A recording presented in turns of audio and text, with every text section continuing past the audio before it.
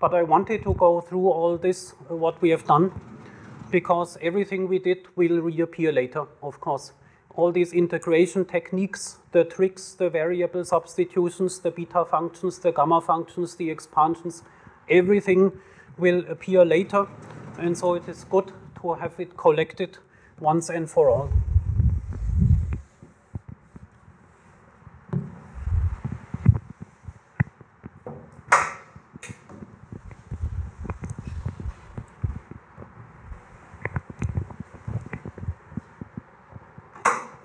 But clearly this was not the essence of the course.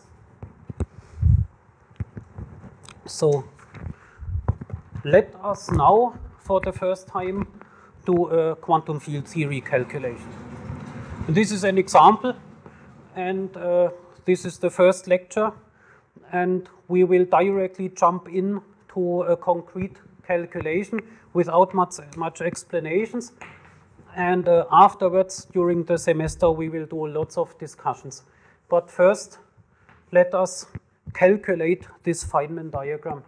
And we will do it in Feynman parameters.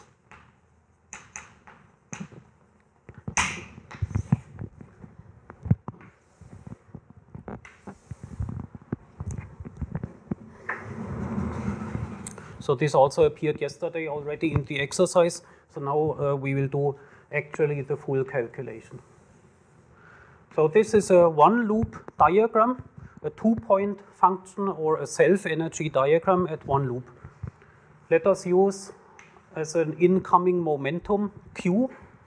Then we have two propagators, and from momentum conservation here we have a momentum Q plus K, and here flows backwards a loop momentum K. K is arbitrary, undefined by momentum conservation. Therefore, it is a loop momentum, and we need to integrate over it in quantum field theory. And in dimensional regularization, which we use here, the diagram is defined in this way. We have this prefactor mu to the power d0 minus d. d0 is our integer physical dimension, for example 4 or 6 sometimes, and d is an arbitrary number, and at the end of the day we take the limit d going to 4 or d going to 6. But it is kept as a regularization parameter first. Then we have a d-dimensional integration over the d-dimensional loop momentum, and again, I don't know how this can work. How can this work theoretically to write down a loop integral in this half of the blackboard? Am I writing too big, or do you have a solution for this? I think it was your recommendation to... I said not to make three parts, but rather two. Right, how could I do it with 3? I think that wouldn't help either. But like this, one big part and a small part, which is then completely cramped and unorganized. This is my normal solution. I don't know what to do.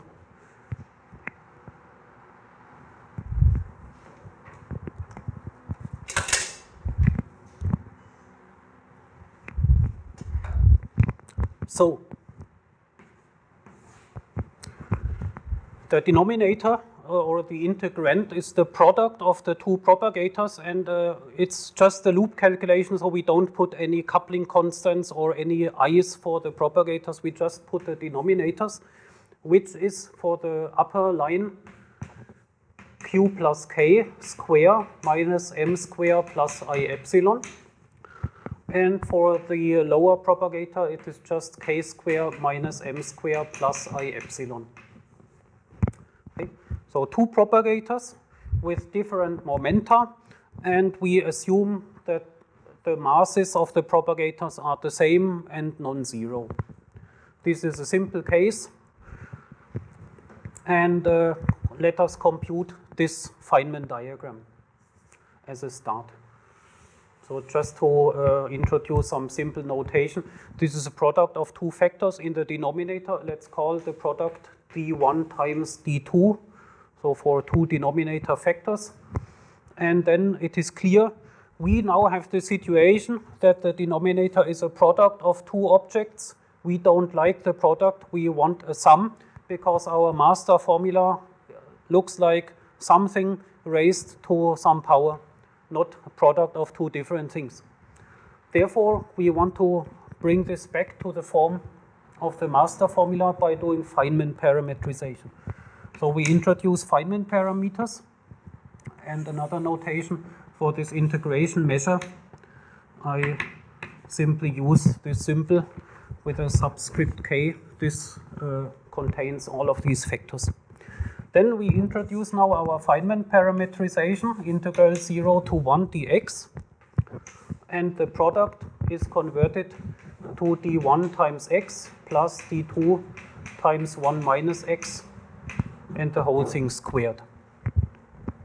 This is Feynman parametrization, and now in the denominator we have a linear combination of the two factors, and we need to work with them.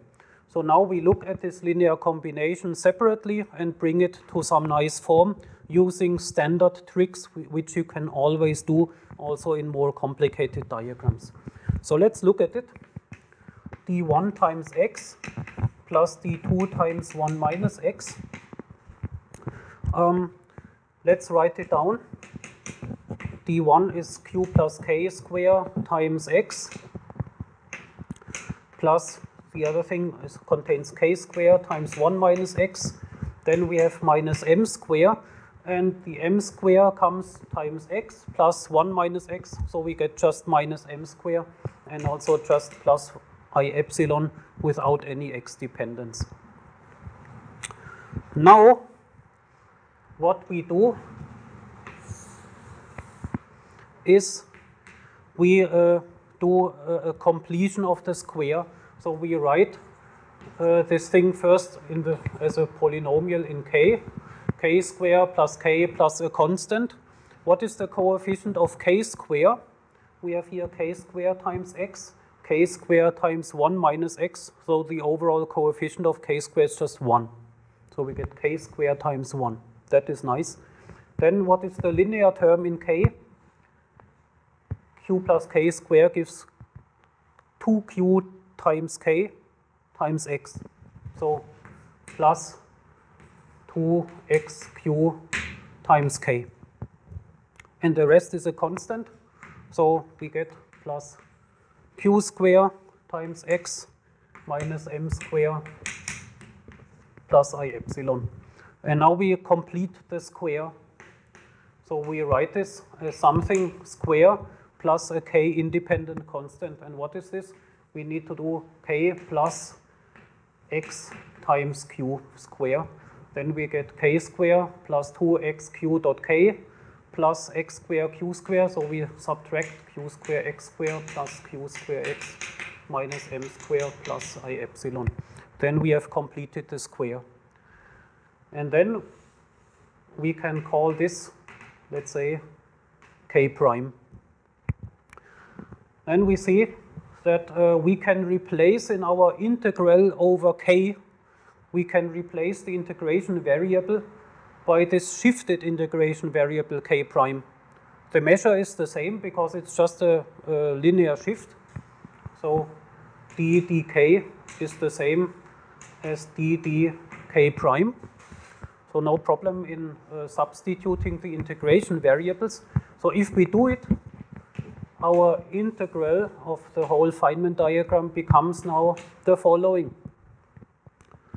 We still have the Feynman parameter integral from 0 to 1. And then we have an integral over the shifted integration variable k prime, but the integration measure is the same as before. And our integrand is now the following. It is this bracket square, and the content of the bracket is what we wrote here. K prime square plus something else which is k independent minus q square x square plus q square x minus m square plus I epsilon.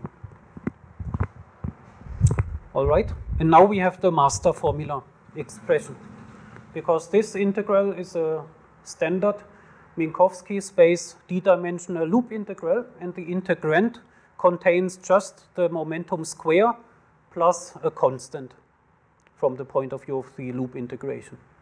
Therefore, we can plug in the result from the master formula directly, and the result is this. What remains is the outer Feynman parameter integral, but then we have here this mu to the power d0 minus d times the master formula copied I times 4 pi to the power minus d over 2 times the gamma function 2 minus d over 2 times this object here. Let's call it minus q. Then we have here the expression k square minus q square. So this q appears to the power d over 2 minus 2. And this q is now a constant from the point of view of the loop integration, but it's of course not a constant in view of x. This q still depends on x. Therefore, the x integral is a very complicated integral. We have to integrate over this polynomial in x raised to some arbitrary power. It's not an easy integral, but that is the result of this self-energy calculation. So we have now done our first loop calculation in this semester, and we have expressed the result not as a number, but as a one-dimensional integral over a Feynman parameter which runs from 0 to 1. And the integrand is a polynomial raised to some arbitrary power. Let us discuss some points which we can read off from this result. So as I just said, it is still a complicated integral.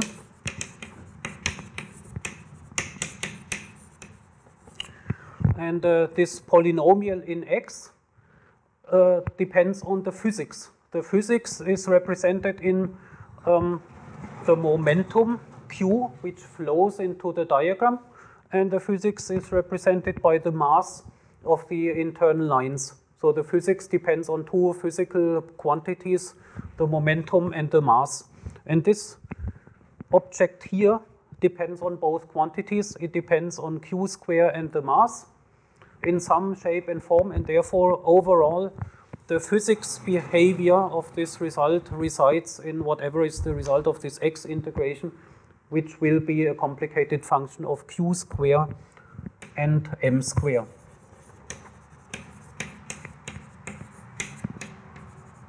So these are the physics variables in this calculation. Now we can finally come to ultraviolet divergences. And here we can see ultraviolet divergences. They reside in the gamma function. Gamma of 2 minus d over 2. What is the mathematical structure of the divergences? The divergences manifest themselves in the poles of the gamma function.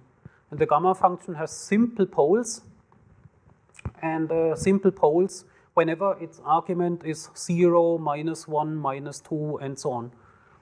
So that means we have simple poles in the variable d. And what are those simple poles? We have simple poles for the following values for d, namely if d over 2 is 2 or 3 or 4 and so on. Then we have gamma of 0, gamma of minus 1, gamma of minus 2 and so on. So these are poles. In other words, if the dimension is 4 or 6 or 8, then we have a divergence. And this corresponds to the original ultraviolet divergence of the Feynman diagram. Let us just see how we can understand it. We will do this later in more detail, but we can see here from the original definition of the Feynman diagram why this makes sense because we have here overall an integration over a variable k in d dimensions. So, and the integrand depends on k. For large k in the ultraviolet, where the momentum is large, we can forget about everything except for the k's. So then the denominator is simply k to the 4th power. So for ultraviolet values of the momentum, the integral is simply k to the power d divided by k to the power 4. And such an integral diverges if the degree of the numerator is bigger or equal than the degree of the denominator. So we expect a divergence if d is 4 or 5 or 6 and so on. But for d smaller than 4, the integral converges. For d 4 or bigger, the integral diverges. And that corresponds exactly to this. So the first divergence is obtained for d equal 4, and then there are more divergences if d is even bigger than 4. But for d less than 4, there is no divergence, and that can be seen by power counting, by simply looking at the behavior of the integrand for large k. And that also shows that this is really the factor which expresses the ultraviolet divergence.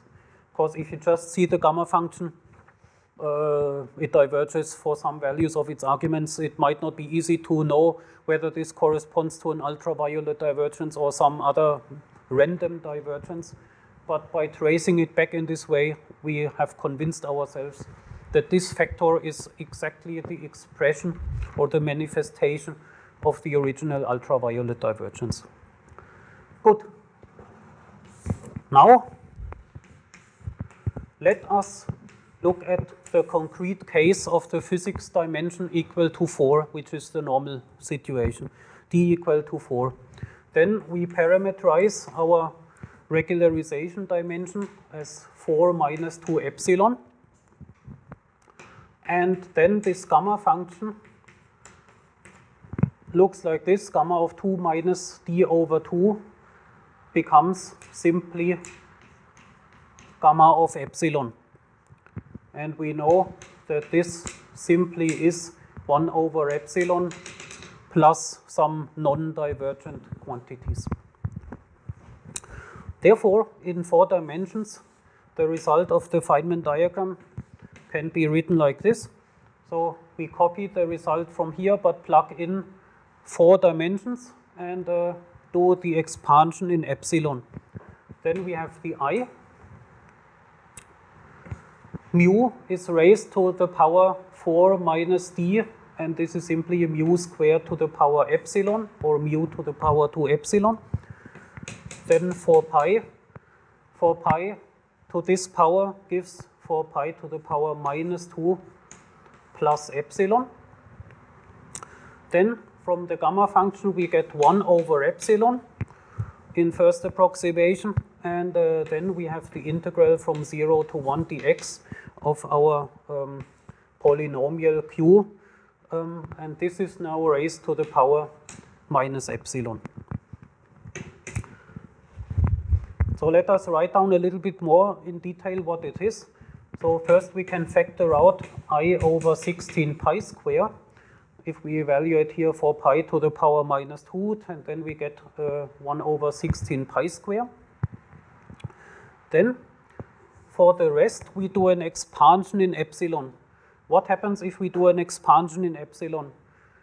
This is expandable in epsilon. It's an exponential function. This is like exponential of epsilon times ln mu square, right? This is the same.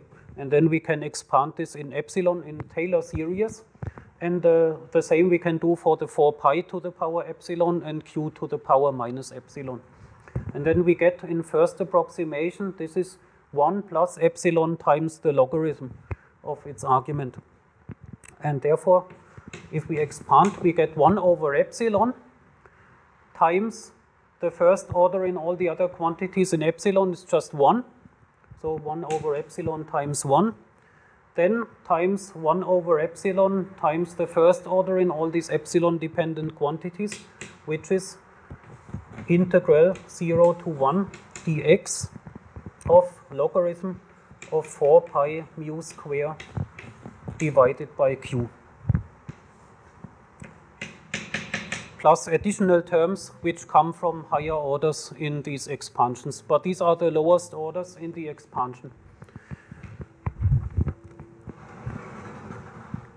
So we see from this something very important, namely what is actually the divergent part if d goes to 4 or epsilon goes to 0.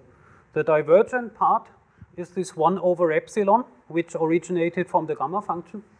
And the coefficient of 1 over epsilon is just 1. It's just a constant, a number, 1, dimensionless, and doesn't depend on any physics quantity.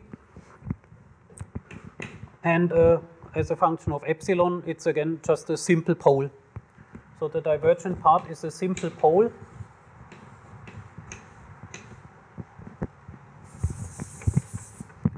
in epsilon, and as a function of the physics variables, it is a constant. It is a constant in q square and m square, right?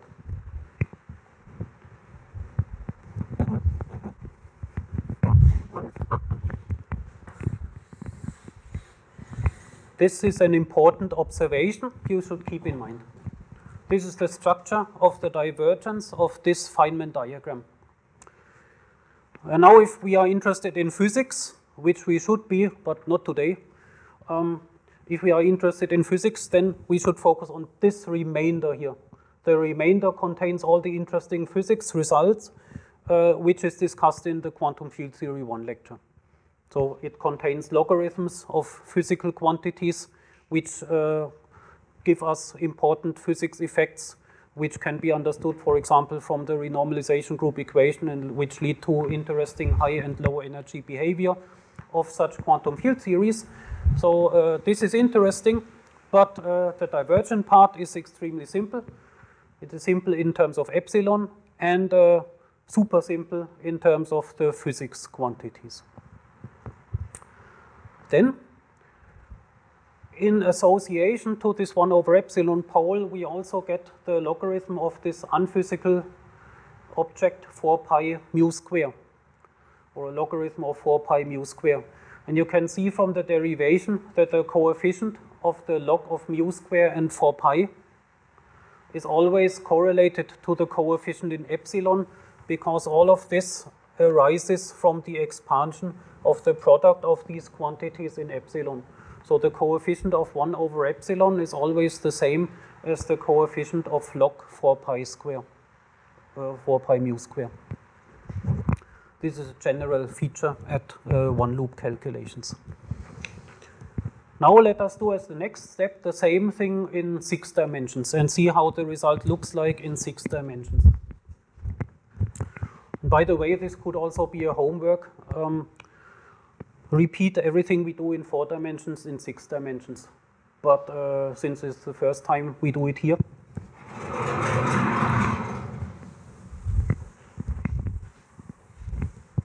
so since nobody is coming, it seems we have an infinite amount of time. That is good.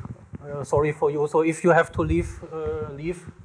But I will go on, because it would be a waste of preparation time if I wouldn't go on.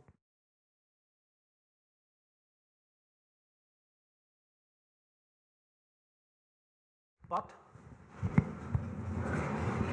we are still at one loop, and let us do the same discussion in 6 dimensions, where we set the regularization dimension to 6 minus 2 epsilon and do the same kind of expansion. If we do this, then our full result contains still the gamma function 2 minus d over 2. And plugging in 6 minus 2 epsilon, we get gamma of epsilon minus 1, which we can also expand, and the expansion gives minus 1 over epsilon plus some non-divergent constants. And this can also be plugged into the general result of the Feynman diagram, and then we get I times mu to the power 2 epsilon. We always get this mu to the power 2 epsilon. And then we get 4 pi. 4 pi now to the power minus 3 plus epsilon. Before we had minus 2 plus epsilon. Now we have minus 3 plus epsilon because of 6 dimensions. Then from the gamma function we get minus 1 over epsilon instead of plus 1 over epsilon. And we have the Feynman parameter integral dx of q. And instead of q to the power minus epsilon, we now get q to the power 1 minus epsilon. And this is only the first approximation of the gamma function, so we neglected some non-divergent terms here. And again, we can combine the epsilon independent quantities and epsilon dependent approximation. So epsilon independent is 4 pi to the power 3 now, gives I over 64 pi cubed as a prefactor. So this is the typical prefactor in 6 dimensions. And then we do the expansion in epsilon of the rest. And what we get here is now the expansion in epsilon gives here an integral over dx of q to the power 1. This is still present as a prefactor of the full result, epsilon independently. Therefore, in the expansion in epsilon, the first thing that we get is 1 over epsilon times q to the power 1. So the coefficient of 1 over epsilon is not 1 like in the previous case, but the coefficient of 1 over epsilon is minus the integral 0 to 1 dx of q. Then we go on in the expansion. Then we need to take this exponential. So this is 1 plus epsilon times log mu squared, 1 plus epsilon times log 4 pi, 1 minus epsilon times log q. Combining it with this 1 over epsilon gives minus integral 0 to 1 dx of q to the power 1 times log 4 pi mu square divided by q. And then some other terms we have neglected in our expansion. So this is now significantly more complicated. This is more complicated because we have not only a log, but a product of the log times an integral over q. And the coefficient of epsilon itself is an integral. Let's evaluate it. What is this integral?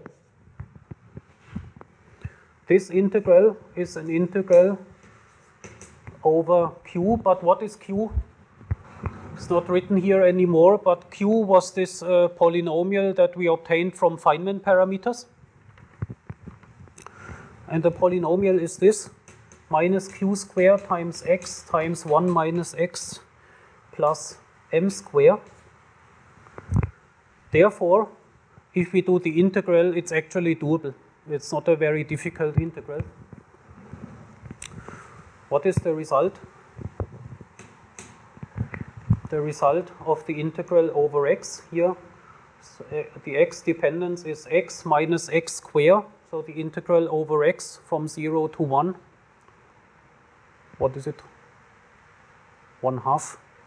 And the integral over x squared is 1/3. So we get 1/2 minus 1/3 is 1 over 6 from this. So we get minus q squared over 6.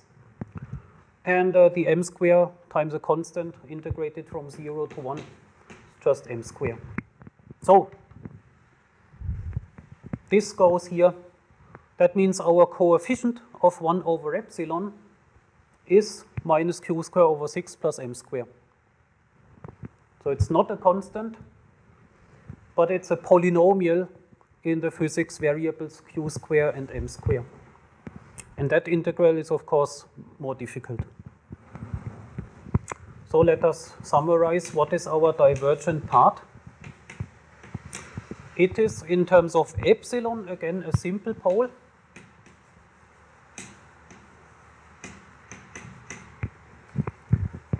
And it is not a constant, but it is a polynomial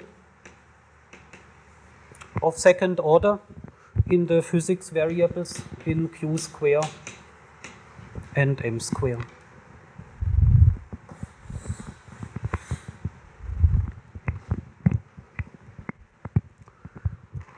So, and in fact, in quantum field theory 1, we did similar calculations, and we could quite easily convince ourselves that this is general. So it is quite clear that in any one-loop calculation, the ultraviolet divergence will always appear as a simple pole in epsilon, 1 over epsilon, and the coefficient of the simple pole will always be a polynomial in the physics variables, in particular in the momentum. And we have observed it here explicitly. And so, of course, this constant here is also a polynomial of degree 0. And here we get a polynomial of degree 1. So this is the general situation. Now, having this in mind, we can progress to do a two-loop calculation. Is this thing still running? Okay. Let us do a two-loop calculation, and then we can stop for today.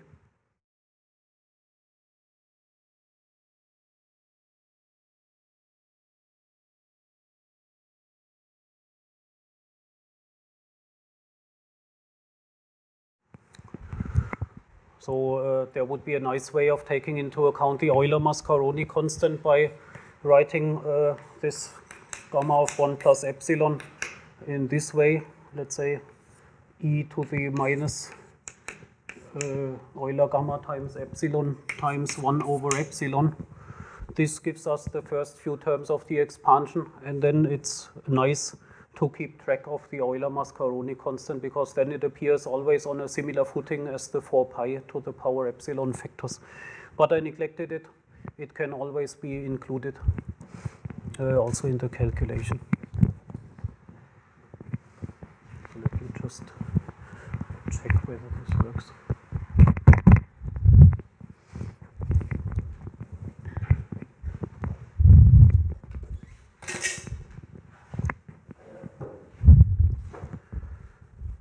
So, now we want to do our first two-loop calculation and see what is similar and what is different to one-loop calculations in view of the divergences. And what we will do is this two-loop self-energy Feynman diagram. And we will do it by direct calculation for the massless case m square equals 0. And we can directly calculate it by plugging together all the master formulas and Feynman parametrization formulas that we have. The calculation will be extremely simple, not representative of generic two-loop calculations at all, way simpler than a normal calculation will be.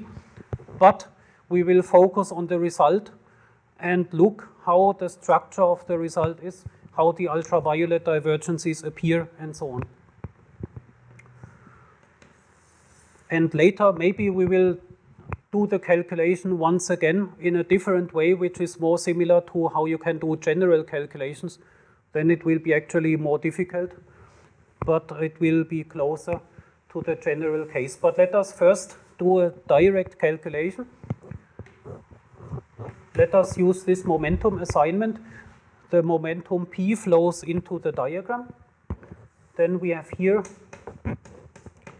P plus Q momentum. Then here by momentum conservation we have Q loop momentum. And in the upper inner loop, we have Q plus a second loop momentum K. And here also a loop momentum K. So we have two loop momenta which we integrate over. In the inner loop, we have K running. And in the outer loop, we have Q running. in this direction.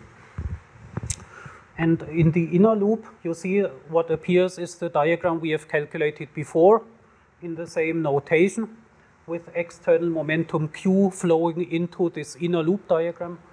And so we can plug in the previous result and then go on to calculate the outer loop integration. So first, the actual expression is an integral over K and an integral over Q. And the integrand with massless case is the product of all these propagators, which is now simply P plus Q square for this propagator, then Q square for that propagator, and another Q square, and then Q plus K square and K square. So there is an inner loop integration over K, and then an outer loop integration over Q. And the K integration is already done. So we can plug in the result.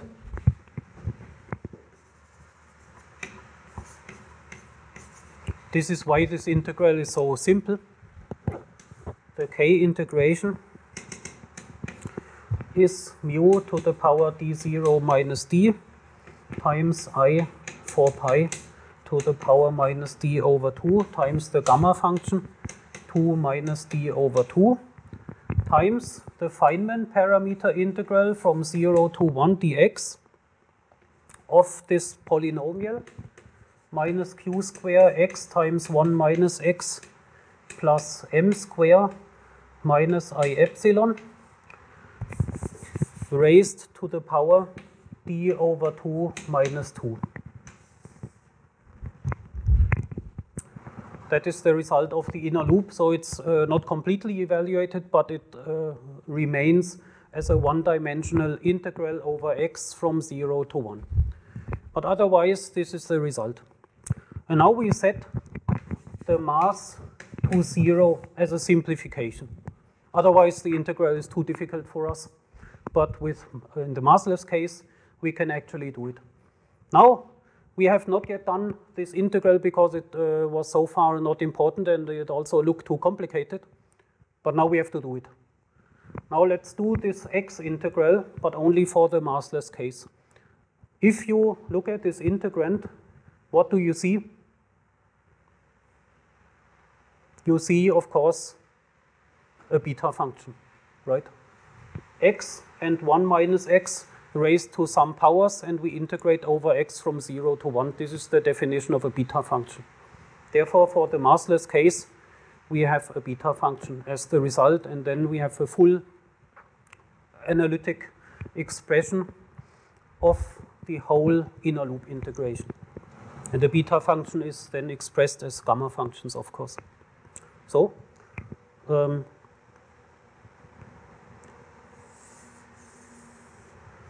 all this integration gives us minus q square raised to this power, d over 2 minus 2. And then the remainder is an integral over only the x to this power times 1 minus x to the same power. And this is the beta function with this power as the argument, d over 2 minus 1, comma d over 2 minus 1. D over 2 minus 1, because in the definition there was always this power shifted by 1. Right? So this is the result. And if you like, you can express it in terms of gamma functions, or you just leave it as it is. Anyway, that is the result. This is a constant, or I mean it's depending on d, but it doesn't depend on physics.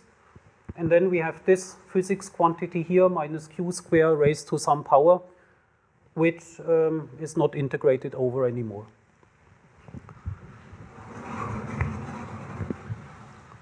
So what you can see from this, by taking a step back, the inner loop, so this diagram here, the one loop diagram, is in the end expressed as a product of many, many d-dependent factors with gamma functions, and one factor like this, q square raised to some power. So it depends on the momentum q square which flows into the diagram, just power-like. So if we plug it back into this full Feynman diagram, then this integration over k gets replaced by all of this, in particular by q square raised to this power. So we can plug in just q square raised to this power into the denominator. And then it looks like just another factor of q square in the denominator. Nothing more complicated than this. So that means our full two-loop diagram now has this form, writing down all the factors, mu to the d0 minus d times I times 4 pi to the power minus d over 2 times gamma of 2 minus d over 2 times the beta function, beta of d over 2 minus 1, comma d over 2 minus 1, times the remaining loop integration over q, and the integrand is now 1 over p plus q square times q square times minus q square raised to this power 2 minus d over 2. That is the integrand. And of course we have q square, q square, q square, so we can combine all the q square factors. And the minus is a bit important because we are ignoring here a little bit this I epsilon prescription, but in principle the I epsilon prescription always tells us what it means to have minus 1 raised to some power, to some complex power. That depends on the I epsilon prescription. Therefore, if I do not just ignore the minus 1, because it really is minus 1 plus I epsilon, and therefore I'm a little bit careful here, but not too careful actually. If you want to do it more seriously and keep track of the factors of I epsilon, you would have to pay closer attention that we want to do right now. That is not the main point of our discussion, but I'm doing it correctly, but I'm not explaining in too much detail the I epsilon behavior. Now, what I'm wanting to explain in detail is how we can treat this, because now we can combine these two factors again with Feynman parameters. So we have now this situation of a denominator with factors raised to different powers. We have this factor raised to power 1 and q square raised to some random power. But we can combine it using this generalized form of Feynman parameters. Let's do it. And let's insert minus 1 here to make everything uniformly negative. Then we can write the following: 1 over minus p square, p plus q square, and then minus q square to the power 4 minus d over 2. Okay, so this q square square is the same as minus q square square, and then we can combine the powers of minus q square to 4 minus d over 2. And I just add in here a minus 1, which we shouldn't forget in the end. And then we can combine everything using Feynman parameters in the general form 0 to 1, dx1, dx2, because we have two different factors, two different powers. And then we have this delta function, 1 minus x1 minus x2. And then you remember this general form of Feynman parameters, which involve lots of gamma functions. And the gamma functions which are involved are the following. We have one gamma function in the numerator, which contains the sum of the exponents. The sum of the exponents is 5 minus d over 2. And gamma functions in the denominator corresponding to each exponent, gamma of 1 times gamma of 4 minus d over 2. So these are the individual exponents.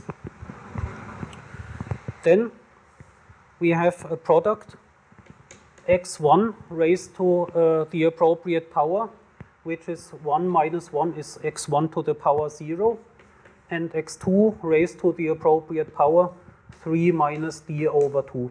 So these x's are always raised to the appropriate powers minus 1.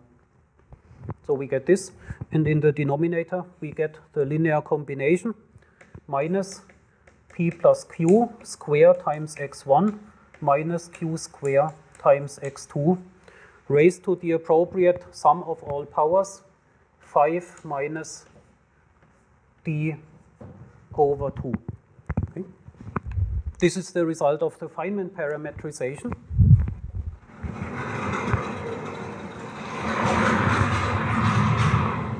And of course, this looks now very complicated because of the gamma functions, but I mean, in the end, gamma functions are known, and therefore this is not as complicated as it looks.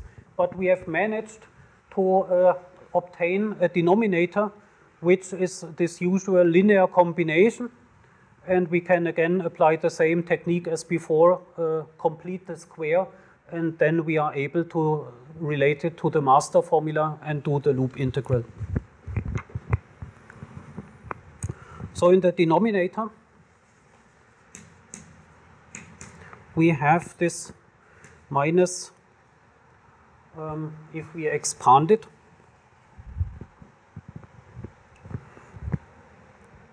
okay, or let us first do one more step. Let us do one of the x integrations, because the delta function means, of course, that really x1 is 1 minus x2 or vice versa. So we can do one integration. Which one should we do? Let us do the one which leads to the simpler denominator. And the simpler denominator means we should integrate over x1. And afterwards x2 becomes 1 minus x1. So let's call it then simply x. And then we have here the gamma function, gamma of 5 minus d over 2, divided by gamma of 4 minus d over 2. Gamma of 1 is 1, of course. So then we have in the numerator 1 minus x to the power 3 minus d over 2. And in the denominator, we have now here, this is x, and this is 1 minus x.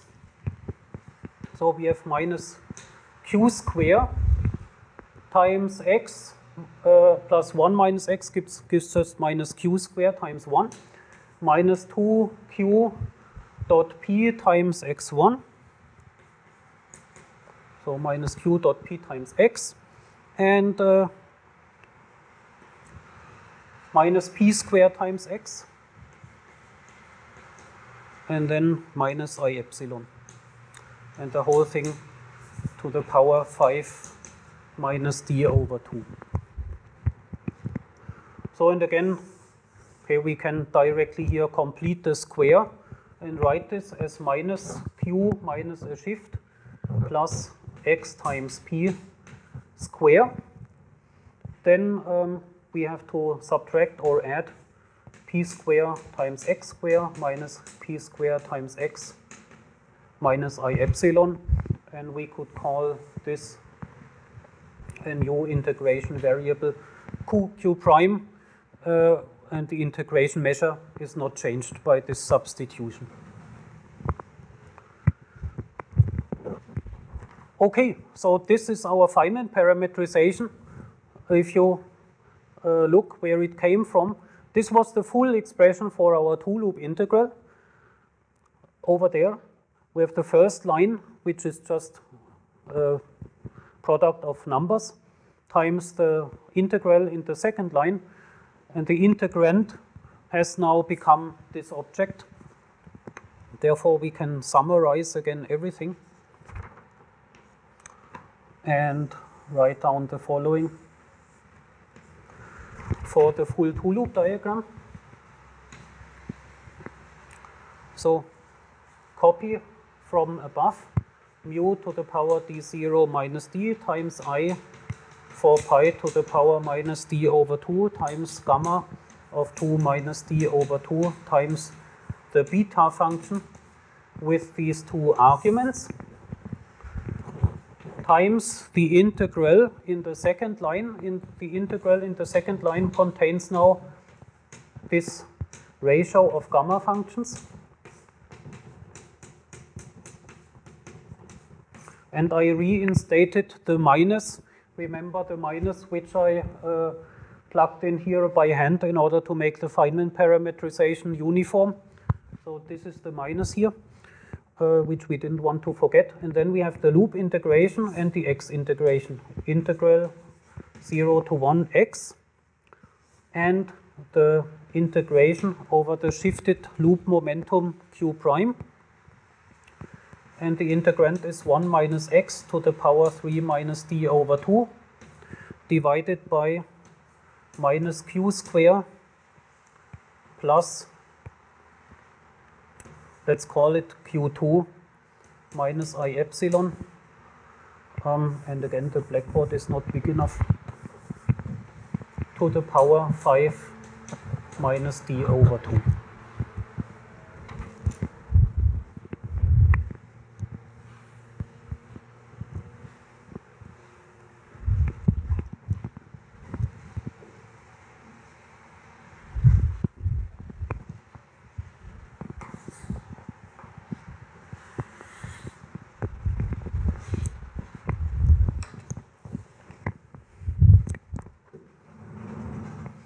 So here I abbreviated Q2. Okay, so this came from here. We completed the square. I deleted what was the result of completing the square, but the result was this p square times x minus 1.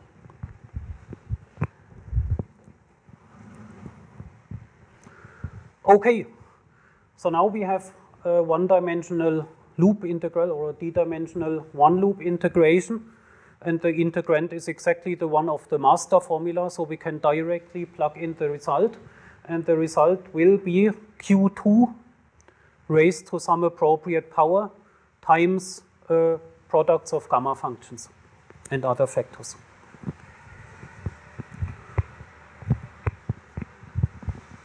So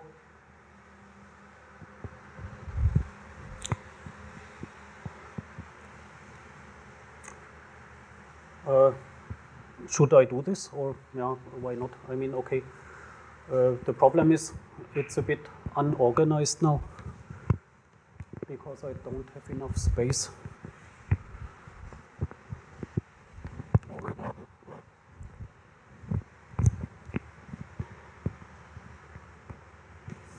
So just this q prime integration will give, of course, the following: mu to the power d0 minus d times I 4 pi to the power minus d over 2 from the master formula times combinations of gamma functions. And now the combination of gamma functions depends on this exponent here, which is a non-integer exponent. But nevertheless, the master formula applies. And the result is gamma of this exponent, 5 minus d over 2 minus d over 2, because the master formula contains this exponent minus d over 2. So now this is therefore the resulting gamma function, and divided by gamma of the exponent, gamma of 5 minus d over 2. This is now the combination of gamma functions in the master formula. And then what remains is the integral 0 to 1 dx of this resulting q2, and the resulting q2 is, I write it down here, p square times x, or minus p square times x times 1 minus x minus I epsilon to the appropriate power. And the appropriate power, if you look at the master formula, turns out to be d minus 5.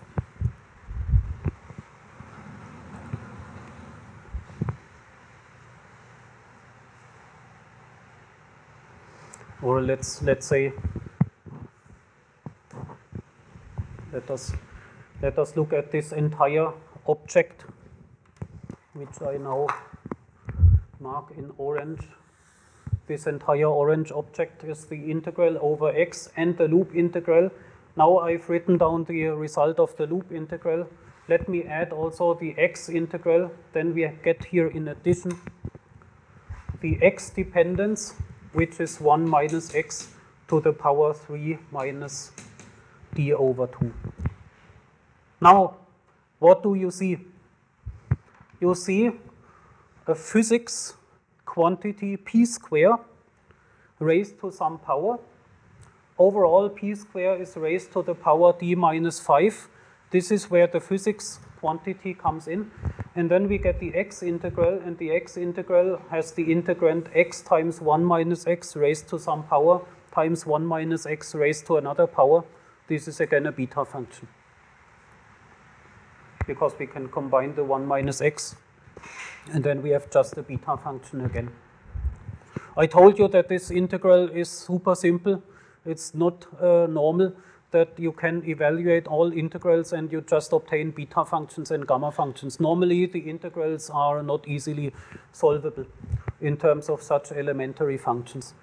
But it doesn't matter. I mean, what we will see is that the divergence structure and these 1 over epsilon poles, they will always behave similarly to what we do here. But the remainder, the finite, interesting physics result is much more difficult. But here we can evaluate everything explicitly. But the result for the divergence is representative. It's just the simplicity of the calculation is not representative. But still, I mean, it's not so simple, actually. Still, we need to go through a lot of formulas, and probably it takes a while to absorb all of those calculational steps. But in the end, each step works always in the same way.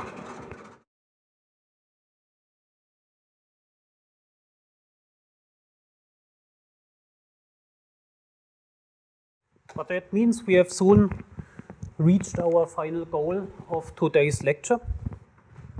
Namely, we can now write down the combination of all these factors and write down the full result of our Feynman diagram. The full result of the Feynman diagram is now the combination of the following factors. First, the combination of those factors in the first line which came from the inner loop, one loop calculation.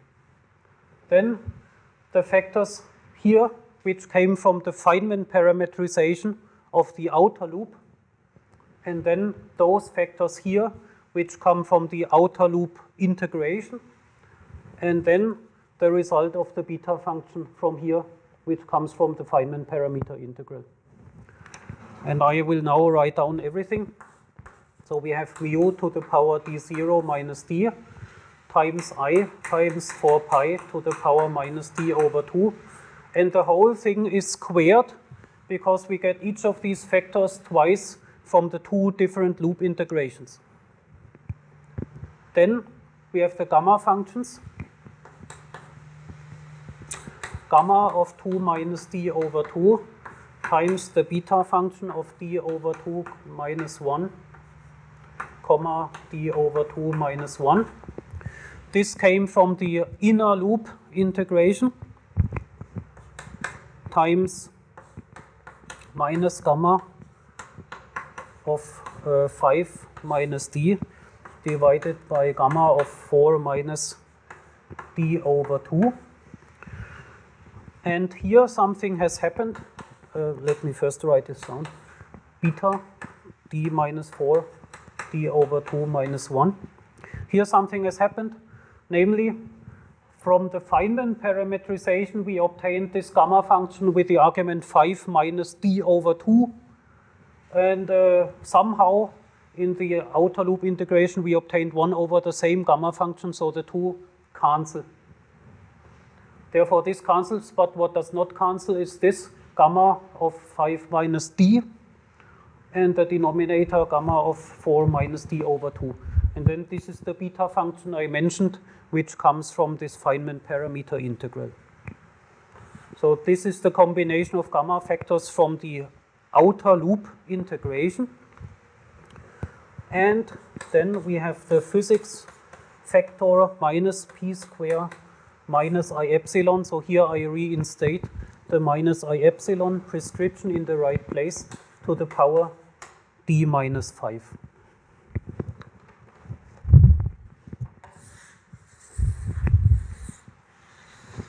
So this is the final result, the exact result completely exact in everything, in all variables, in epsilon, in d, and in p square.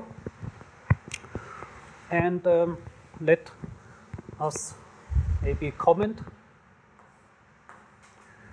what these factors mean once again, so maybe we write it down. So the first factor arises in each loop integration. So the 4 pi is basically angular variables, angular integrations. Spherical coordinates gives us those 4 pi factors. The I comes from the Wick rotation, and the mu factor is inserted by hand for dimensional regularization. And each loop integration gives us such a factor.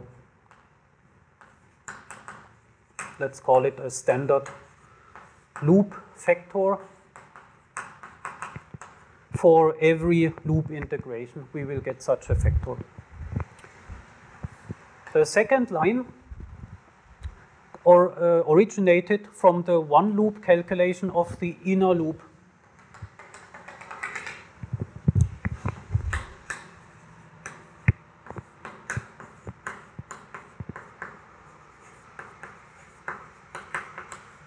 And it contains the famous gamma function, gamma of 2 minus d over 2, which reflects the ultraviolet divergences of the inner loop, and which still reflects it. It still contains the 1 over epsilon poles. This comes from the outer loop integration. So we replace the inner loop by its result, which can be written in the form of a propagator raised to some non-integer power. We could combine it and do the loop integration, and that resulted in this. So this is the outer overall loop integration. And it contains also various gamma functions. In particular, it contains this gamma of 5 minus d, which reflects the outer ultraviolet divergence, as I will explain. And then this is the dependence on physics.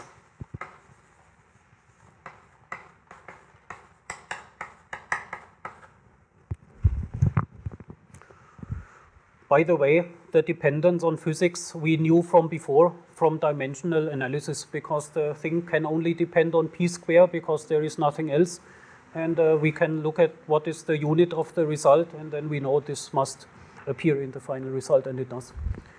But the prefactor is, of course, non-trivial.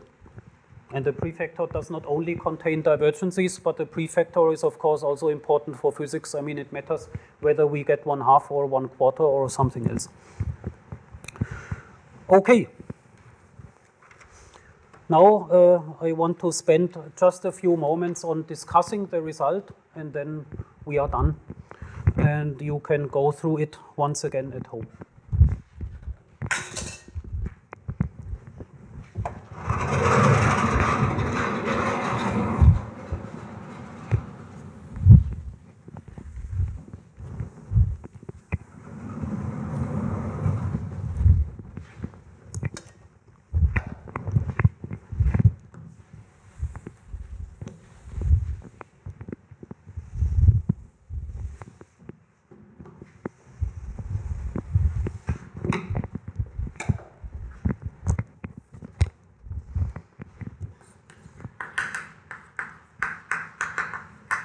So let me write down some discussion points. I already mentioned the inner loop leads to this gamma function of 2 minus d over 2, which reflects its ultraviolet divergences. And we already saw this has a pole if d is 4 or bigger than 4. So it has a pole concretely for d equal 4 or 6 or 8 and so on. Now we found the overall two-loop integration gave us this additional gamma function, gamma of 5 minus d. This corresponds to the ultraviolet divergence of the overall two-loop integral. and you see it also has a pole if d is 5, 6, 7, and so on, because then we get gamma of 0, gamma of -1, gamma of -2.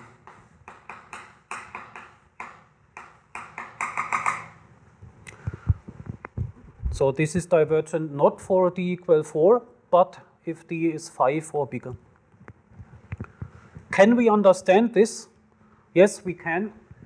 Namely, let's look at the one-loop diagram on its own and just look at the ultraviolet behavior. That means the integration momentum goes to infinity. Then we just have a d-dimensional momentum integral, and the denominator behaves like k to the 4th power. So this is like dk times k to the power d minus 1 divided by k to the 4th.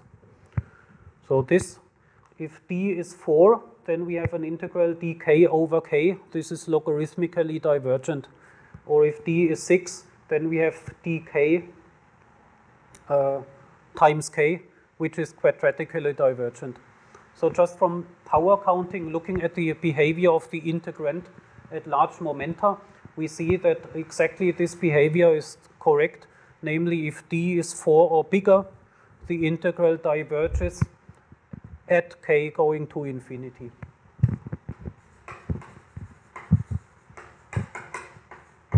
So we understand this.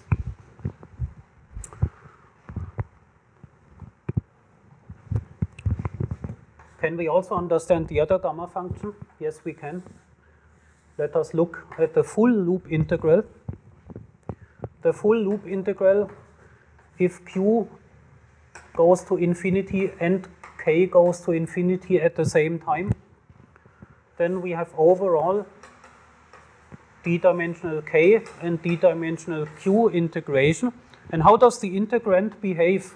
If you remember, we had q square, q square, q square, k square, k square. Then we have k to the 4th and q to the 6th.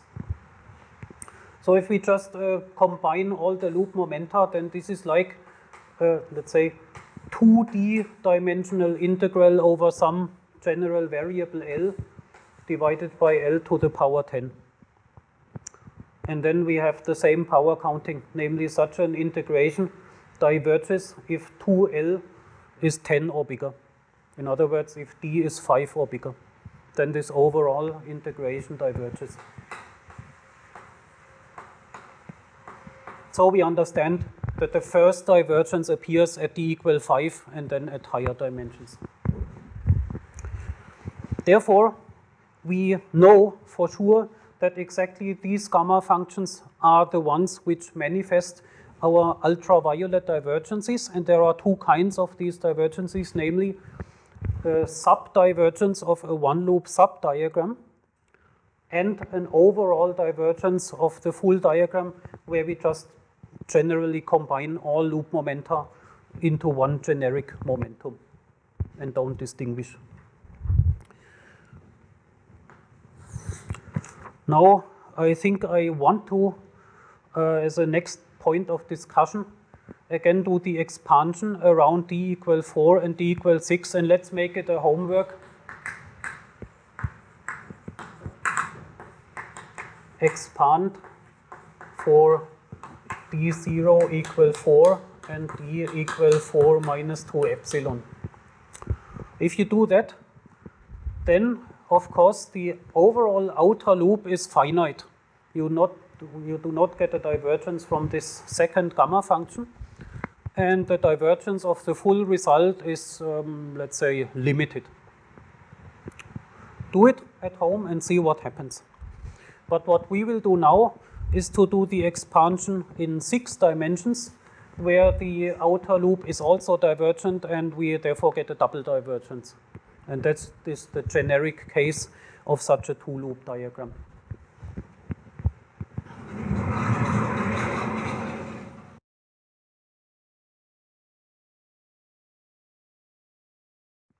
So let's expand. Set d0 equals 6 and d equals 6 minus 2 epsilon. then what do we get from here? We have mu 4 pi mu square overall to the power epsilon, right? So this is mu to the 2 epsilon, 4 pi to the epsilon, and the whole thing squared, therefore to the power 2 epsilon. Then we have I divided by 64 pi cubed square. Then we have completely dealt with the first line.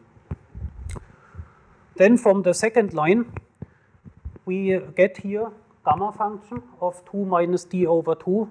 If you remember from the before, d equals 6. So we get gamma of epsilon minus 1. This is minus 1 over epsilon. So we get minus 1 over epsilon in first approximation, plus constant terms and so on, and higher orders in epsilon. The beta function, what is the beta function? Let's write it down. Beta function d over 2, so 3 minus 1 is beta of 2, 2, whatever it is, plus higher orders in epsilon, but let's not worry about the higher orders in epsilon. Then this line here from the outer loop, what is it? Minus gamma, so 6, we get gamma of minus 1 plus 2 epsilon in the numerator, and we see this gives a pole as we expect. In the denominator we have gamma of 4 minus 3, this is gamma of 1 plus epsilon. So this is finite, by the way, so therefore I only discussed the two gamma functions which are actually divergent, so the other gamma functions and the beta functions, they are not divergent, so this goes to 1. Then beta of 2, 6 over 2 is 3 minus 1 gives 2, beta of 2, 2 again, plus higher orders, and then times minus p square to the power 1 minus 2 epsilon. So let's expand again. So here this is not yet expanded, including the minus 1. So this is again minus 1 over 2 epsilon this time. Minus 1 over 2 epsilon times minus 1 here, and this is 1. So we get plus 1 over 2 epsilon in first approximation from this expression. Okay, so overall we have minus 1 over epsilon, plus 1 over 2 epsilon. We have these factors here, and we have the beta function. What is the beta function of 2, 2? Small exercise for you. This is gamma of the sum of the arguments, gamma of 4 divided by, is the product of the two individual gammas, gamma of 2 times gamma of 2 divided by gamma of the sum, gamma of 4. Gamma of 2 is 1 factorial, so gamma of 2 is 1. Gamma of 4 is 3 factorial, so it's 6. So this is 1 over 6. Okay. So beta of 2, 2 is 1 over 6. So we get it twice, 1 over 6 times 1 over 6. And that means we can combine everything. So maybe in this order, let's first start with this angular factor, I over 64 pi cubed square. So in 6 dimensions for each loop we get this factor. Then from the beta functions we get 1 over 36, and here we have a 2 in the denominator, so we get 1 over 72 times minus 1 over epsilon square from the two 1 over epsilons. And then we have minus p square to the power 1 minus 2 epsilon. Let's first write down minus p square, or let me write down the minus p square here, minus p square here over 72. And then the rest comes to the power epsilon. 4 pi mu squared to the power 2 epsilon and minus p squared to the power minus 2 epsilon. Overall, that means we have 4 pi mu square divided by minus p square, and if you want, minus I epsilon to the power 2 epsilon.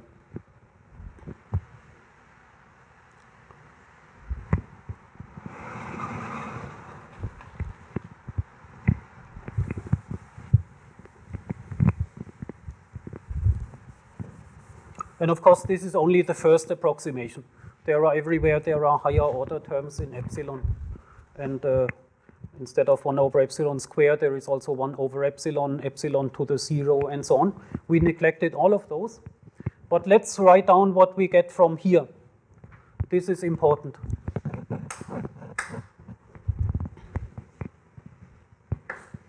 I over 64 pi cubed square times minus p square divided by 72. And now the expansion. So what do we get?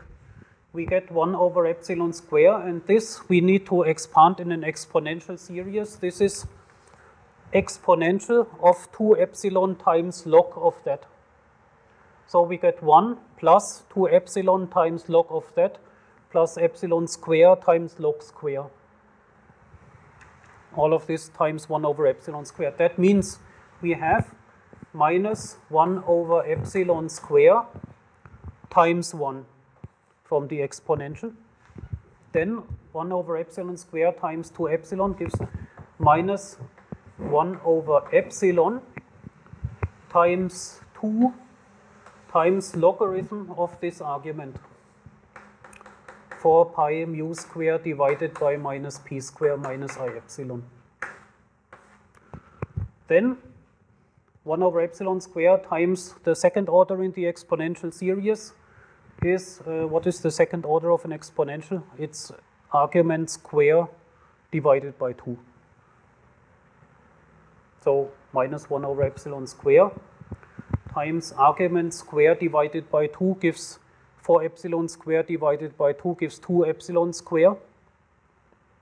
2 epsilon square divided by epsilon square gives minus 2 times log square of the argument 4 pi mu square divided by minus p square minus I epsilon, and the log square plus dot dot dot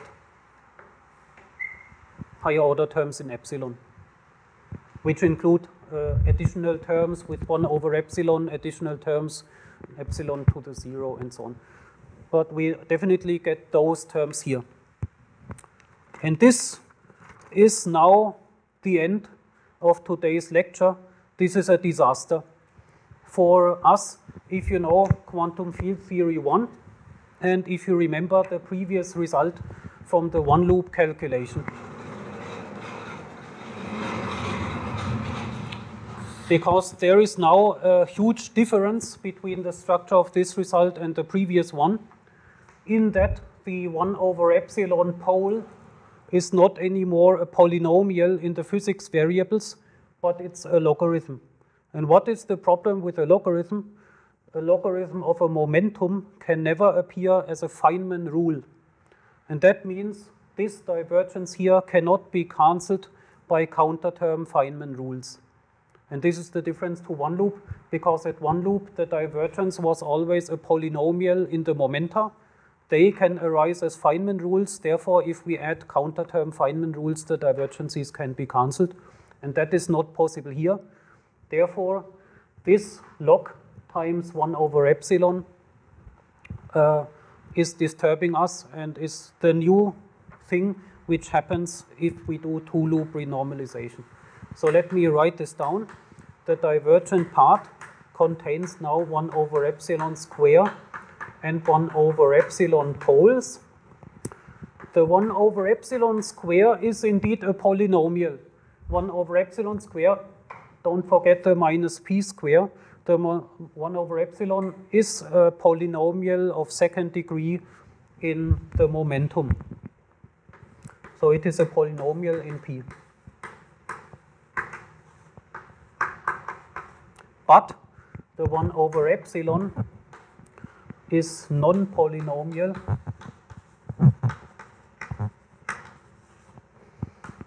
in P square, and that is the surprising result. On the other hand, we see something that is familiar from quantum field theory 1, namely all these terms here are of course correlated. The 1 over epsilon square is actually the only origin of all these terms.